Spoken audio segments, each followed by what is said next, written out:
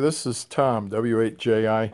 The ALS500M amplifier has a couple problems in it.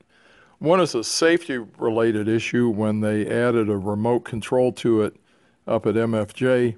They bring back in here and over on the oh, there it just caught, there it just shorted the ground when I touched it. They brought these real small wires that go up front here to the control jacks. They brought those leads out to use a remote meter, but they never put a fuse or a current limiting resistor or anything else. So you have the real high current fuse leads coming out on these little jacks, and you're going to run them through your car or your truck, and you're going to do it on a little Cat 5 cable. And so you don't know what's going to happen if you get a short on that cable or at the other end at the remote head, because, you know, it can melt that cable down. You don't know how it's going to melt or anything. So this has to have some kind of current limiting put in it or fusing to protect it, because that's a safety hazard. The other problem is they put these transistors in as a substitute for the 2879s, and they have a lot more gain.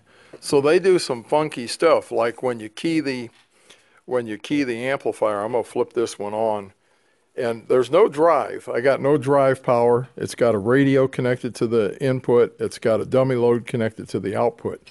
And I'm going to turn the switch on, and it's going to cycle because I've got a generator on it that keys it off and on, off and on. So you can see this. So there you are. So it's keying. Look at the output. And there's zero drive. This is, now this meter reads twice scale. There it just tripped the overloads on the amplifier. So I'll reset it. Now it's back again. It tripped the overload again, the SWR protection, because it's cycling the relay and it's putting out power.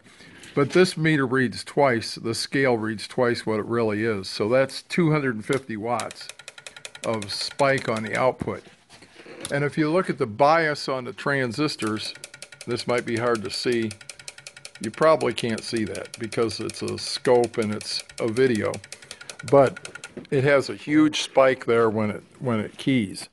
So I have a modification for this. This problem is different on different bands. If I put it on 160, it just immediately trips the overload when the amplifier keys. That's what this amplifier came in here for service, was it would trip the overload. Now if I go all the way up to 40 meters, it doesn't trip it, and it doesn't have very much output. Now that's actually the amplifier oscillating right there. See, I'll shut the amplifier off. This is a peak reading meter, and it goes down to 0. Let's see. Well, maybe it's not. It's not oscillating very much on 40. That is on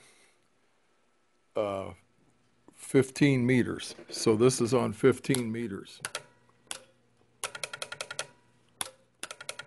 See, so the amplifier is randomly oscillating on 15. And this is all fixed. I've got a little circuit board that you put in here, and it corrects this problem.